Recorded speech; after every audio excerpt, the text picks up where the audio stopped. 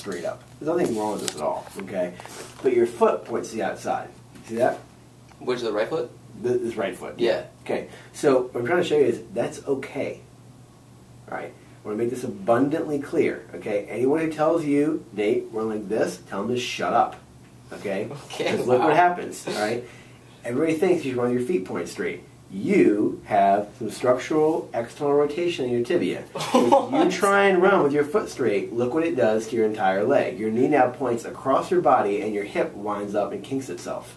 Okay? No way. Yes. Wow. I am okay with you running your foot like this. I don't want you running here. No, that's not okay. That's not right? okay. So the thing is, people talk about how should you run. I'm going to ask that question, okay? There are definitely certain things to look for that a number of people need to have, okay? But I can't tell you have to run exact. All three of your guys can run a little bit different. That's okay. It's normal, and you should, okay? You each have different structural alignment issues, and if you respect, meaning like sort of preserve your structural alignment when you run, you're doing awesome, okay? But if you're running and you're cranking things like this, you're gonna wind up the hip capsule, and you're gonna piss it off a whole lot, okay? Do not point your feet straight.